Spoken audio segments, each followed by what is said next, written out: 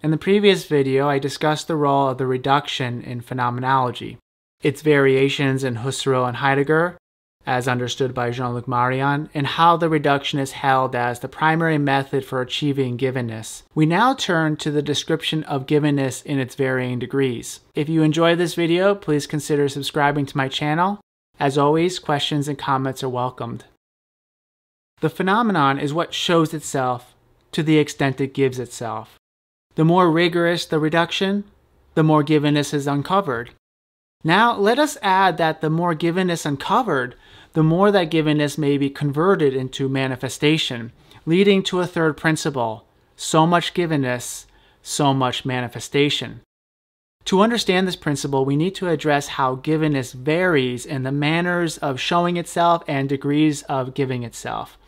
These varying levels of adequation or inadequation between concept and intuition, or between phenomenon and Givenness, produce a discontinuous strata of phenomena. In being given, we are presented with three classes: pure phenomena, common law phenomena, and saturated phenomena. This schema appears to be reduced to two classes in negative certainties, that being objects, which seem to combine some features of pure and common law phenomena, and then events, which remain saturated.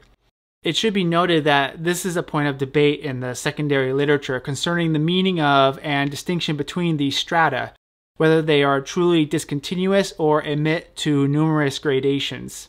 Questions are also raised concerning the passage between these types of phenomena, whether the phenomenon itself determines its own degrees, the receiver determines these degrees in its willingness and capacity to receive the given, or some kind of hermeneutical dialectic between the two. Marion has attempted to settle the matter by arguing that it is necessary to admit the gradualness of saturation, and that between objectness and saturation the crossings never cease. I'll return to this question in the concluding section of this chapter. For now, let us first sketch the three classes as described in Being Given.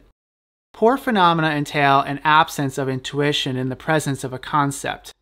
Notably, these cases have been held up as models for knowledge due to the degree of certainty they yield, as found in categorical intuitions of logic and formal intuitions of mathematics.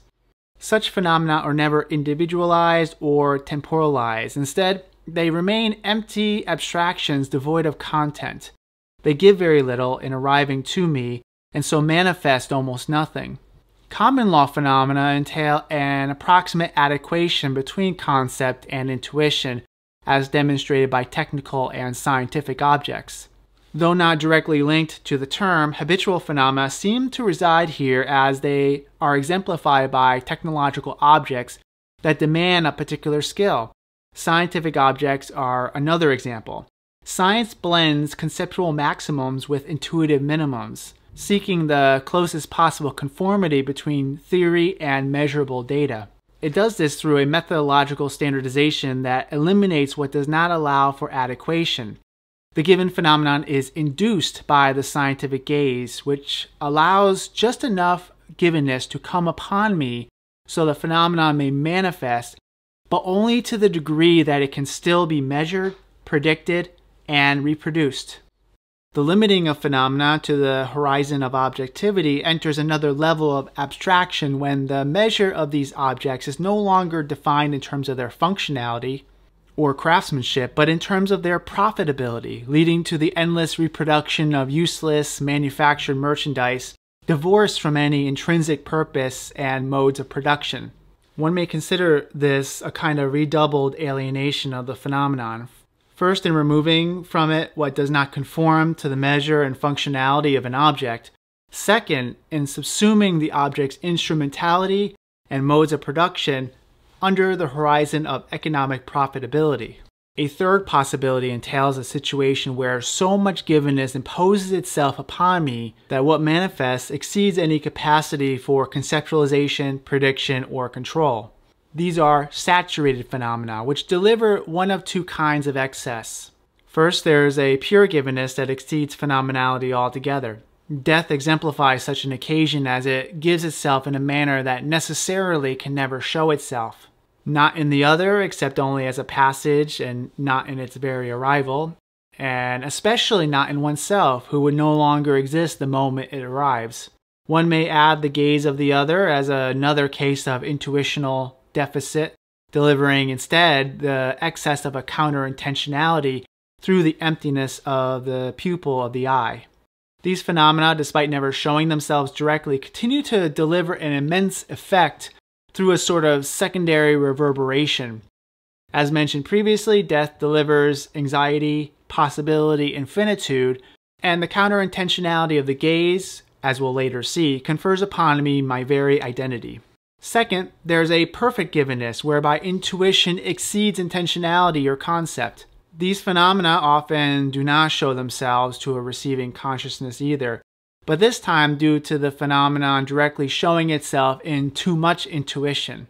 If death is exemplary of the first kind of excess, birth may be considered exemplary of the latter kind. It's the originary event that makes possible every other phenomenon received. It delivers to me my time and space. It endlessly unfolds up to the point it meets the event of my death, and even then the effect of birth continues to unfold, but perhaps not in ways I'll ever be present to. Though I'm not present to my own birth, I am a witness to its effects, not as a secondary reverberation, but as a direct unfolding of that event in and as my life. Saturated phenomena resist the limits and conditions set before them, and as such they're named paradoxes for running counter to our expectations and beliefs. Saturated phenomena, despite how they sound, are no rare accomplishment, but display a certain banality in their ubiquitous happenings. They are even upheld as the new standard for phenomenality itself, inverting the paradigm of metaphysics that placed poor phenomena in that role. Marion offers the event, idol, flesh, and icon as exemplary cases of saturated phenomena, framed in part by how they exceed the conditions of the understanding set forth by Kant. These four cases of saturated phenomena will be developed in later chapters as they relate to four parallel cases of the Thanatonic Phenomenon. I'll leave them aside for the moment, and instead I'll address how the four categories of the understanding are subverted by them. First, saturated phenomena may be incommensurable according to quantity, and such as extensive magnitude.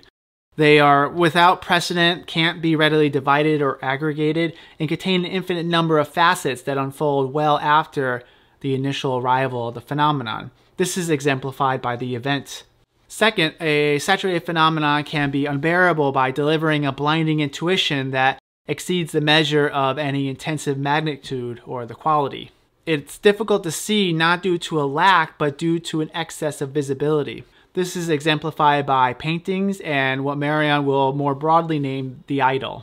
Third, they may be unconditioned by any horizon set forth by the category of relation. They can't be placed in a chain of causal interactions as they are unforeseeable, incomprehensible, and unrepeatable. This is exemplified by the auto-affection of the flesh. Fourth, and finally, they may be impossible according to modality. Rather than overwhelm the eyes with an unbearable intensity, they deliver a counter-intentionality that exceeds my gaze, exemplified by the icon of the face. We have to keep in mind that these saturated phenomena are variations of a more general givenness, and so become intelligible only when considered within the general framework of the given and its determinations. Indeed, we can see that the four cases of the saturated phenomenon are each linked to a particular determination of the given. This is not to suggest that they exclude the other determinations, but that they display a particular intensive variant of at least one of those determinations. The painting is marked by the intensity of its arrival. The event is encountered in the mode of an excessive facticity. The flesh is eminently exposed, giving rise to the incident of lived experience. The face demands the most radical kind of anamorphosis, to the point of transforming subjectivity in its accommodation to the phenomenon. Whereas the excesses over quantity, quality, relation decenter our horizons through incommensurability, unbearability, and unconditionality, respectively. The excess of modality delivers an impossibility that decenters the subject itself, who finds itself arising from the phenomenon rather than initiating it. This in turn directs our attention more generally to the one who encounters and receives the given. In the search for a grounded certainty, the figure of the subject has been conferred a philosophical priority, providing conditions of possibility for experience. In contrast, we have found that phenomena give themselves and, in giving themselves, take the initiative in showing themselves. With saturated phenomena, this showing, if one can even be ascribed, delivers itself as a call that precedes and evokes a receiver. Such a call is distinguished from the one proposed by Heidegger in relation to the question of being. For the early Heidegger, the call derives from the conscience, summoning Dasein to itself. It directs Dasein to a primordial guilt and responsibility for its own existence, and to resolutely project itself toward its own most possibilities. In the later Heidegger, the call becomes the call of being itself, the Einspruch des Seins, which is delivered through Ereignis. In contrast to Heidegger's formulations, the call emerging from saturated phenomena arrives on their own accord. It's a pure call, unconditioned by any preceding or superseding horizon, even that of being itself. Such a call characterizes every saturated phenomenon as it summons an infinite hermeneutics in the case of the event, calls for the need of reviewing for the painting, summons in the flesh as auto-affection, and most notably calls us through a counter-intentionality in the face. The accomplishment of the call, then, is in its being directed at the one who receives it, delivering to the receiver its individuation through the facticity of the phenomenon's arrival, but also in assigning a vocation that comes to singularly define the receiver, who is now conferred with an infinite responsibility to convert the call into manifestation. In receiving the call delivered by saturated phenomena, one receives not merely the phenomena, but receives themselves. The original receiver who receives objects and beings is now converted into la donnée, the gifted, upon receiving the call. The gifted is defined as what receives itself entirely from what it receives. Consequently, it renounces any authority to determine the meaning of this call in advance, as the convocation takes one by surprise in arriving as an event from elsewhere. The gifted emerges out of this original delay, which denies it the possibility of ever bringing the call into full presence, and thus the impossibility of arriving at any definitive identity of a caller behind the call. Like Dasein, who is the being for whom being is a question, the gifted is the given for whom givenness may achieve manifestation. Some notable departures are made from Dasein, however.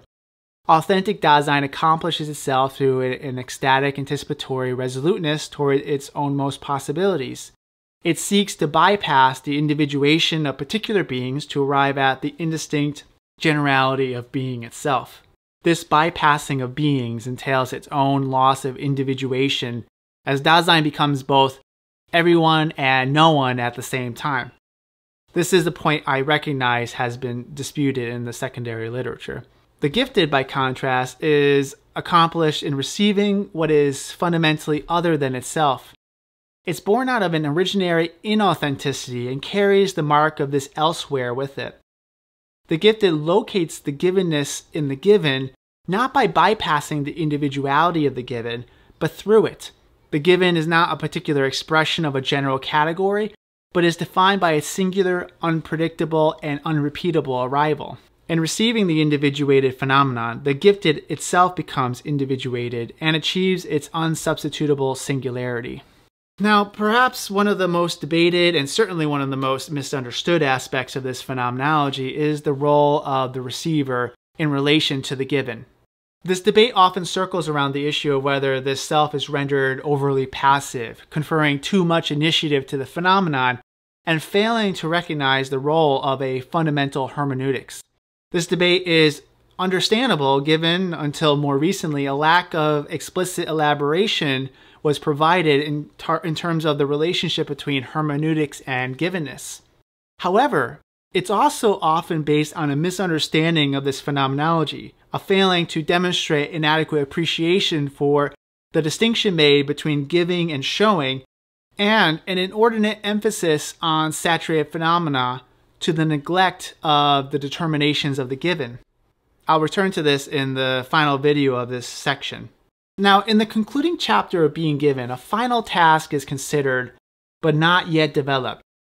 It concerns how to describe the situation in which one gifted encounters another gifted. This crossing of gifteds is named here intergivenness, which is put into contrast with intersubjectivity and interobjectivity. It denotes the most advanced development and perhaps completion of phenomenality. Here, one reaches the other in their unsubstitutable particularity through love. The book, The Erotic Phenomenon, which comes out a few years later after Being Given, will establish the logic of such a situation, and it's to the erotic phenomenon we'll turn in our next video. Thank you for watching to the end, and I welcome again any comments, questions. Please subscribe to be notified when the next video is released, and I look forward to seeing you next time.